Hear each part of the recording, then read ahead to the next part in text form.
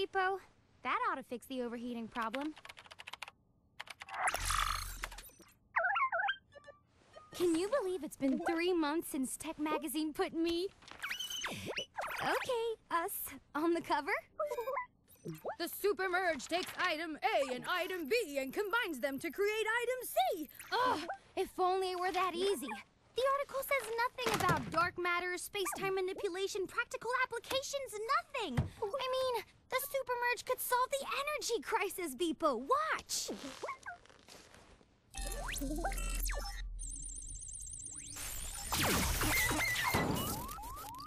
Huh? Oh, not again. Oh, I'm sorry, Beepo. Let's take a break and come back at this overheating thing fresh, okay?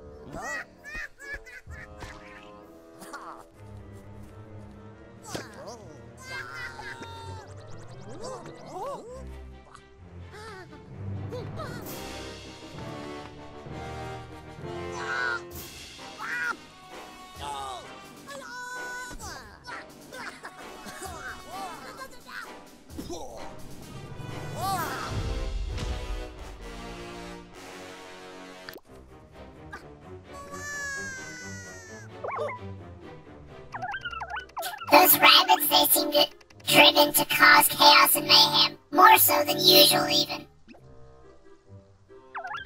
Unlike our two friends here, they seem to have been corrupted by that rabbit wearing the Super Merge headset. Could it be the Super Merge headset was corrupted on its way to this world? If so, we're all in terrible danger. Mario, we must find that poor rabbit fused to the headset. He's the key. Save him. We might just save the world. Okay, yeah, so we could play more with the voice changer in a way that I think fits. So this is legit. Probably my favorite game on the Switch so far. And, like, I understand, Rabbids. You're fair to be judgmental of that, but it's actually good and not nearly as annoying and cringeworthy. This is a strategy-based game. And I find it super fun and super addicting, and Lord help me, I just couldn't resist the urge to play it. I knew I was going to be LPing it at some point, but I didn't know how soon.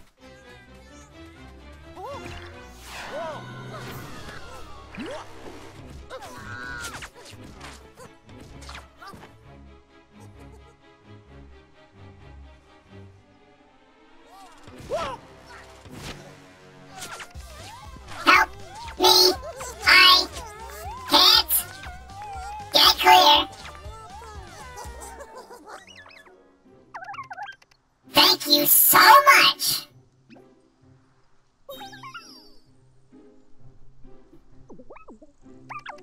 Oh, what is it now? Ugh, I just received a message. Dearest Bebo, whose bravery, intelligence, compassion stand as a beacon of hope for us all, if my timing is correct, you are in need of help. Please open the attachments to this message. Their receipt is most auspicious, I assure you. Signed, your biggest fan.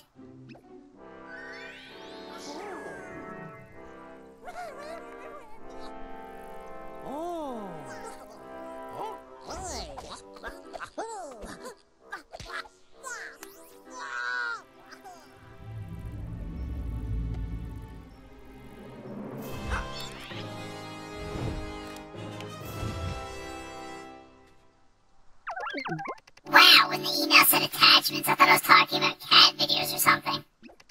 So, are you guys ready to fight back?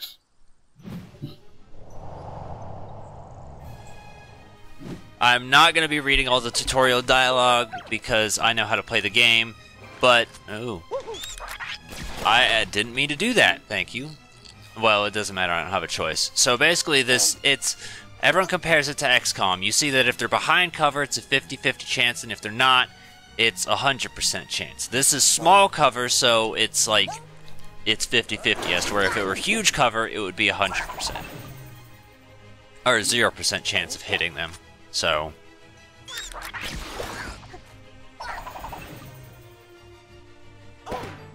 And that's how it goes. If you can't do it in one turn, I imagine it's not possible, but that would be kind of funny. The world itself has, like, a fair bit of exploration, but it mostly focuses on just the strategy-based combat. So see those tall bricks? Those are 0% chance. Cowards, yeah. Okay, we'll skip all that. Alright, and then it says big words like flank, and I don't really know or care. Now, unlike some people, it doesn't let me do it. I am not going to be playing super duper cautiously or anything of the sort. If I take damage, I take damage. I'm not going to spend all day worrying about how not to take damage because I know for a fact I'm probably going to be taking damage. It's almost inevitable for a lot of these setups. Now, you can go ahead and do team jumps off of other characters if you click on them. Another great thing is everyone does play and feel different. So, Rabbid Luigi, Rabbid Peach, they're all very unique to each other.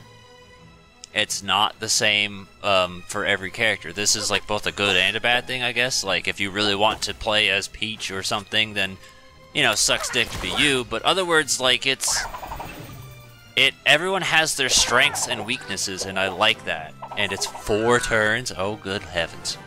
I don't have this memorized. I'm not going to be doing perfects all the time. I'm going to be playing and trying to go at a reasonable pace. I'm not going to waste all of my time in the world.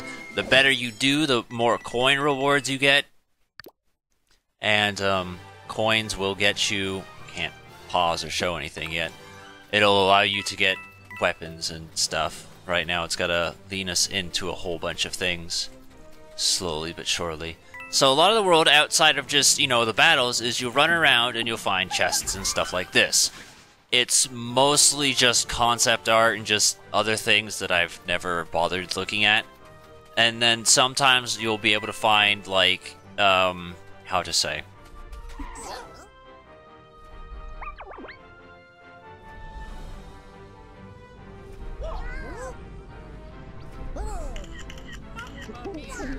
There in the sky, see that?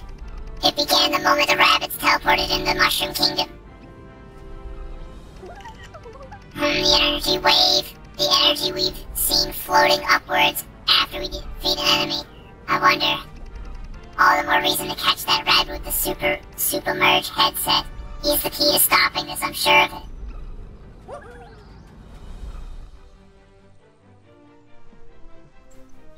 They also throw in a fair bit of puzzle stuff. This really isn't a puzzle, but it's red coins. You know what red coins do.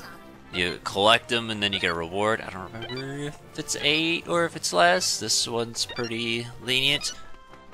Usually all the red coin stuff is a good reward, so in this case, let's push C.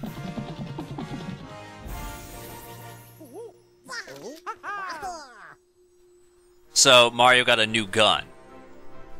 And it's always worth the red coins. Now, a lot of the puzzles are simple in concept, but can get pretty difficult. Like, the puzzles are just like, push this button, push that block, kind of things. Right now, I don't...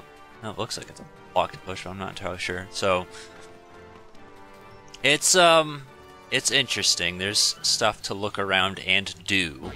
It's very basic controls, and honestly, I'm totally fine with that, because I feel like they stuck to their strengths, which is, honestly, I think important. They didn't overstep their bounds and try turning this into a racing game with terrible racing controls or anything of the sort. Like, they stuck to their strength. They picked a direction, they went with it, and then any little bit, you know, they didn't overstep their boundaries or anything, and I think that's totally fine. Now, can I...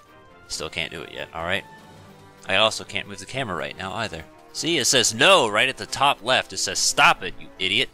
We don't want you looking around. Also, noteworthy thing, because this is a big deal and I know a lot of people like him, the music is composed by Grant Kirkhope. So, yeah, a lot of people like Grant Kirkhope. You know, for pretty obvious reasons, but... Yeah, he did the soundtrack for this game, and I think he did a pretty good job, and I think it's kind of surreal to hear some of his music in Mario, or just him remixing memorable Mario music. Alright, we hit a blue button. There's the chest! I'm gonna try and look around and pick up as much stuff as I can, but I'm also gonna, like, try and focus on progression. Like, I do worry about the video dragging a little bit, so maybe, worst case scenario, I just fast forward some bullshit. I could see that being a thing I do.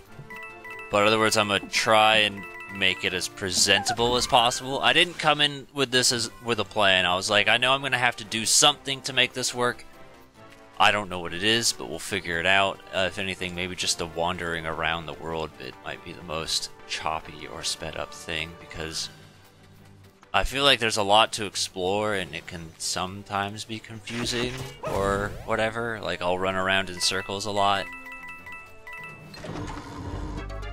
I think that's the I did everything noise? Or has that noise been playing the whole time and I just haven't heard because I've been talking over it? Like, have I gone down this pipe? I don't know. The answer is no, I haven't. Prologue. Yeah, you can unlock cinematics. This will not be a 100% playthrough as well. I'm just kind of going through it casually. I say that because there are challenge missions at the end of the game. I'm not doing those. I do not care enough. But there is DLC, and we will be doing the DLC. I feel like there's supposed to be something more. Like, we hit the green, right?